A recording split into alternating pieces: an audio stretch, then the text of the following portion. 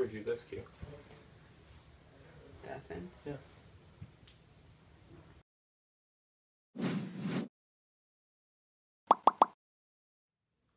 Hey guys, Top Pops here.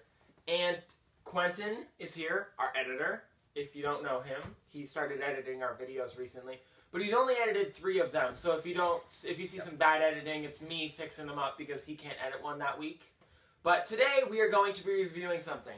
We have Wonder Woman, the Dorbz, as well as her invisible jet. Okay guys, so if you don't know what Dorbz... Thank you. No problem.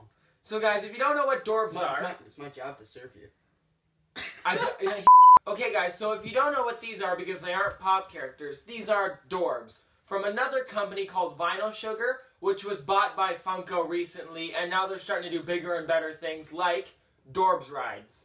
And with this one, here, could you hold that for a second? Yeah, no problem. With this one, this Dorbz ride is actually Wonder Woman's invisible jet, which I really like because it's from the TV show and the comic books. But what I don't like about it is that it's on a base, so the whole thing looks like it's actually one big ship. But here, I'll get that. Thank you. But yeah, Quentin, do you like anything about this?